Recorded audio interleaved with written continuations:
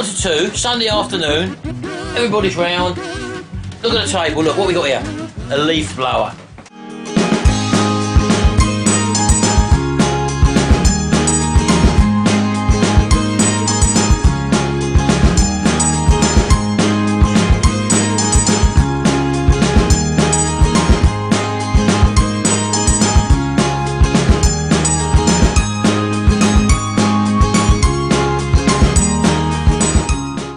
Right, here's a McCulloch leaf blower. I don't know if you can see the, that was the make of it in number. I picked this up from auction, probably a couple of years ago.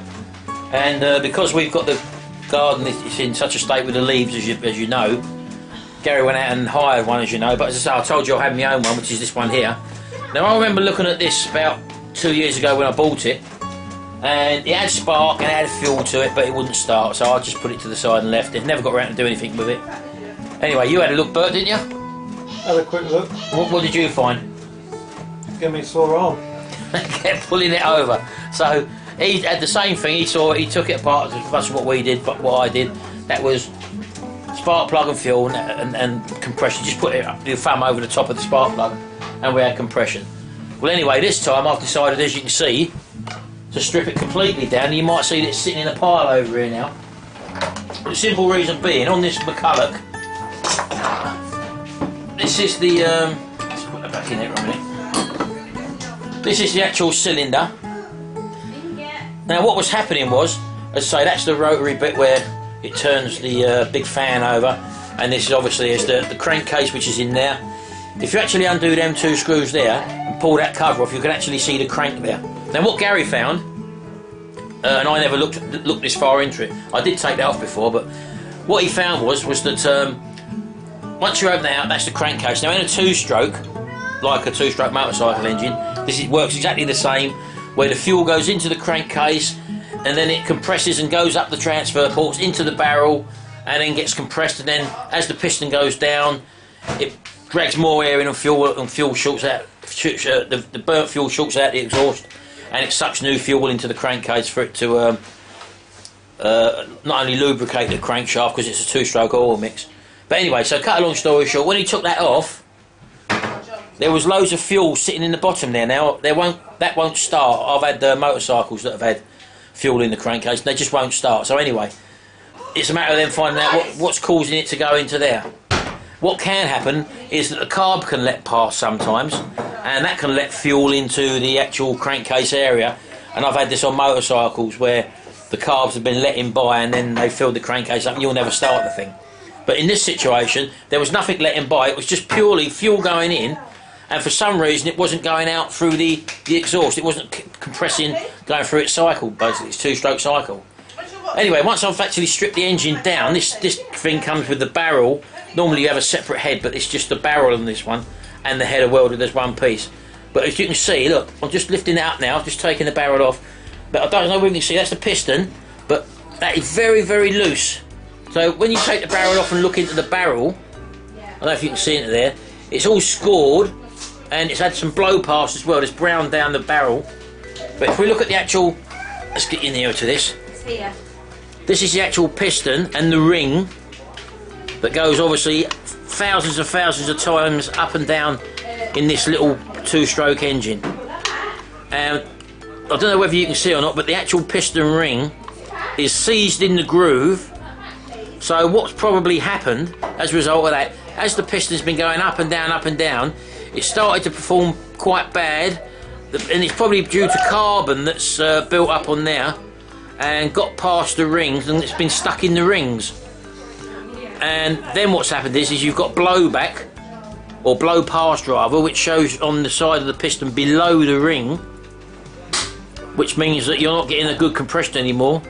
And you can see the score marks with the bits of carbon that have gone below, and that means that the bore that's worn grooves in the bore. So it all originated from probably a dodgy piston ring with carbon making the ring stick in, so you're not getting good compression.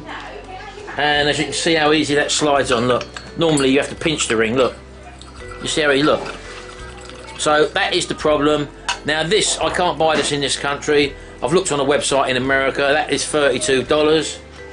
Pistons 22 kit, piston kit is 22 quid. But I'm never going to be able to repair this. It's got all of the parts from America, so that is now going to be redundant.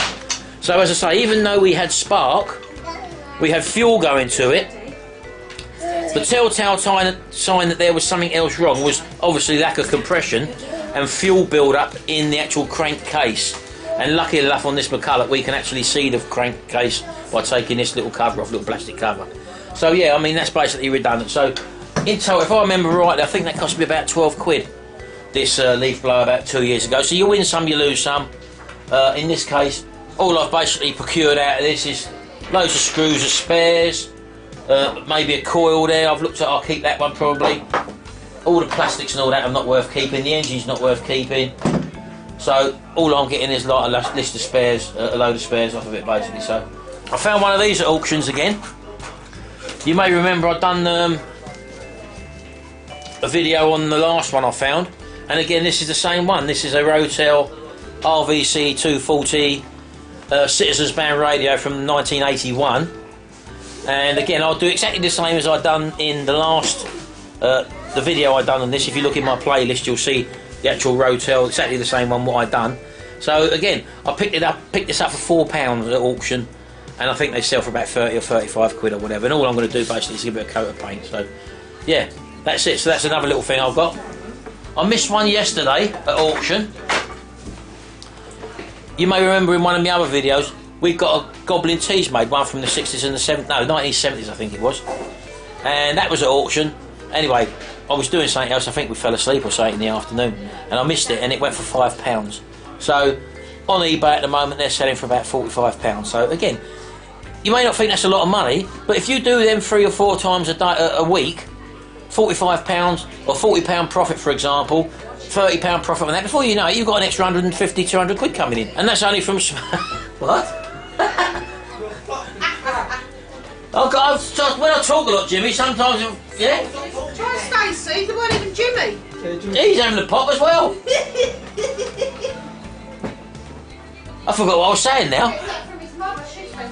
What was I saying? Like 200 quid. You can make an easy £200. We was on Facebook the other day. Gary pointed me, messaged me and said, hey, there's a little Honda, what was it, a Honda Melody, Gary? Yeah. Little Honda Melody moped. Someone wanted £80 for it, just to get rid of it that day. It had a logbook with it.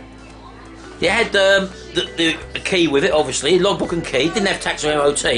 But Jimmy laughed at me. He said, what do you want that for? £80. I said, well, in actual fact, Jimmy, I said, I've offered £70 and they're possibly going to let me pick it up within, like, a couple of hours or whatever. No, he said, you'll never repair it, he said. You'll never repair it. I said, Jimmy, it's not for me. I'll buy it. I said, because I know I can find someone else who wants a little project to do over winter. You know, they want to repair whatever. They've got a little shed or whatever, and they want to tinker about with something over the winter period, just to restore or just to, you know, get something to do as a hobby. So I was just going to bring it home, put it in the back of the van, not even do any work to it, and then just re-advertise it again for double the price. I could have got double my money for that easy, no problem at all. And I emailed the woman. She said, "Oh, I've got 10 people watching it at the moment. I couldn't let it go for no less than 80. What I asked for it, so I just let it go." But what I'm saying to you is, all I would have had to have done was put it in the back of the van, come home, and maybe just give it a wipe over, take some nice pictures of it, and maybe a little video, and advertised it on eBay, telling people that this will make someone a nice winter project. You know, you sell it to them, make them. There's people out there who are on eBay looking for little things. Winter project, you put that in the title, winter project, because people do type in winter project or spares or repair. Write that in the title, because a lot of people who are into buying stuff to do up to as a hobby, they want things that are broken, and you type in, you put in your title spares or repair.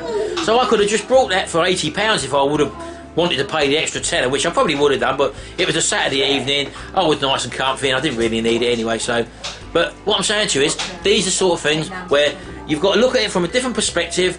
It's not something I wanted to repair, as Jimmy thought. He thought I was going to have to do it. He said, you'll never do the work on it. I said, let me educate you, Jimmy. It's not about me doing the work. It's about me putting it in front of a market or an army of people who are going to do the work. What are you laughing at? So Jim is standing behind me now, as you can see. Look, where's he gone? Oh, he's gone, look. He knows Daddy's right, yeah? So yeah, on this one, I've lost 12 quid. I don't care, I'm not really bothered. There he is, look. He's got his handy-pandy unit on. That's why he keeps handy-pandy outfit. Boy, was it a onesie? I shouldn't be doing this on the table. There he goes, look. I shouldn't really be doing this on the table, really, but it's all going in the bin now. It's only that it's very cold outside and like me, I'm just tinkering about. Just tinkering about. So I'm going to clear the table now anyway, and we're going to have go down the auction. You coming down? Yeah. Hey? I'll ask Stacey if we can borrow the car. Yeah, Stacey's nicked the car off him now, ladies and gentlemen. There he is. Look at Jimmy. Look, he's got that blinking. Kids, look. Let me try and zoom in. Look, handy pandy outfit he's got on. Look, Jimmy. Look, handy pandy outfit. Show people it. What? Show the people your handy pandy outfit. You did. Stand up. Who's standing up? Now turn and face Daddy. Right, now jump up and down like a rabbit. Oh well, there we go.